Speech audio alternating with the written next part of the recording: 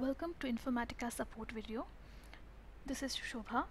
Today I'm going to demonstrate on how to read JSON data and load to a relational table using data processor in PowerCenter 9.6. The agenda for the video. Starting from PowerCenter 9.6.0, you can use a wizard to create an auto-generated data processor transformation with input and output formats such as COBOL, ASN1, Relational or JSON data. For these formats, you will need to have a specification file like an example file or copybook that defines the expected structure for the input or output. The wizard creates a transformation solution according to the formats selected and the specification file. The transformation might not be complete, but it contains components that you can connect and customize to complete the transformation definition. In this video, I am going to demonstrate how to use this wizard in order to read a JSON file and load to a relational table. The JSON input that I will be using is this. So this is an example input file that can be found in the W3 Schools website. So we have an employees array with the values first name and last name. Now this data needs to be loaded onto the relational table JSON_target. This is an Oracle table, and as you can see, it has no content as of now. It has two columns, first name and last name, which will be loaded from the JSON source. Also, when you create a data processor transformation with JSON input or output, you select a JSON schema or sample file as the specification file. The schema or sample file defines the expected structure of the input or output data hierarchy. In this demonstration, I will be providing the JSON schema as the specification file. This is the JSON schema for the file that was shown earlier. Now you can use many online tools that are available to convert and input JSON into a schema. So I had used JSONschema.net. This is the input JSON. All you need to do is provide the input value, generate the schema. This is the schema. So this value or this schema needs to be entered or provided at the time of the DP creation. Now let's look at the creation of the data processor using the wizard option.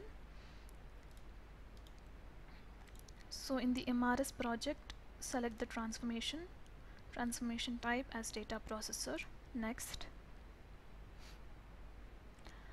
So these two options were introduced in 9.6.0.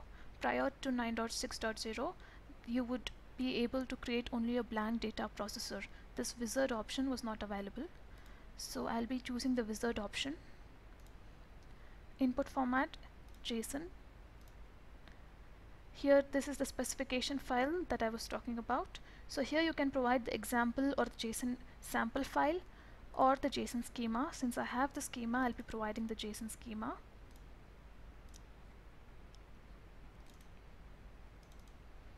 This is my JSON schema. Select the output format. So we need to load onto a relational table. Choose the relational data option.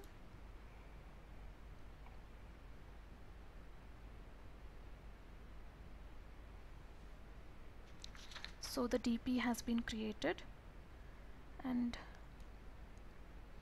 as you can see, the wizard has provided you with the output ports, respective output ports, which were defined based on the structure of the JSON schema.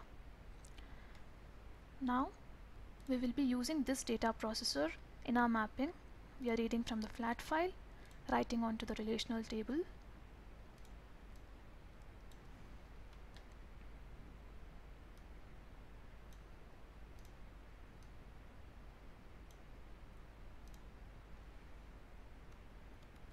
The two ports, first name and last name, from the JSON data needs to be loaded to the table.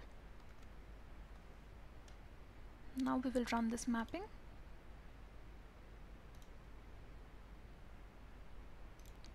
So the mapping has run successfully. Now let's just take a look at the SQL developer. As you can see, the first name and last name has been read from the JSON data and loaded onto the relational table. The references for this video was the Informatica version 9.6.0 Data Transformation User Guide. To learn more about JSON, please visit www.json.org. To convert the JSON document to a JSON schema, jasonschema.net website was used. We would love to hear from you. Please write to us at supportvideos@informatica.com, https://twitter.com/infasupport. Thank you.